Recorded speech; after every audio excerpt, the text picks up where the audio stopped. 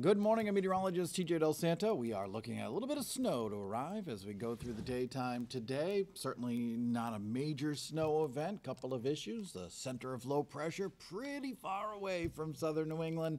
There's going to be a lot of dry air in place overhead, so it's going to be tough for the snow to kind of overcome that. With that said, still looking at the chance for some snow showers through the afternoon into the evening, leading to some slick spots as we go through the nighttime tonight and into Saturday.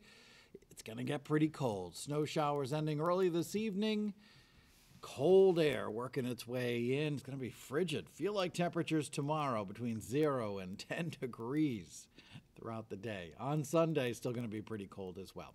Here's what we're expecting. Generally a dusting to an inch across the region from Woonsocket down into Newport. Best chance for an inch, probably Providence southward.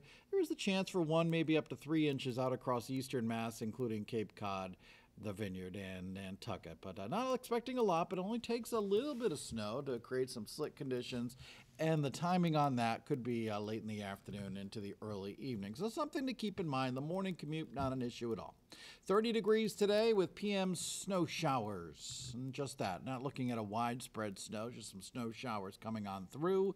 For tonight, some early light snow and then quite cold. Overnight low temperatures getting down to around 14 degrees. Could be the coldest night since last February.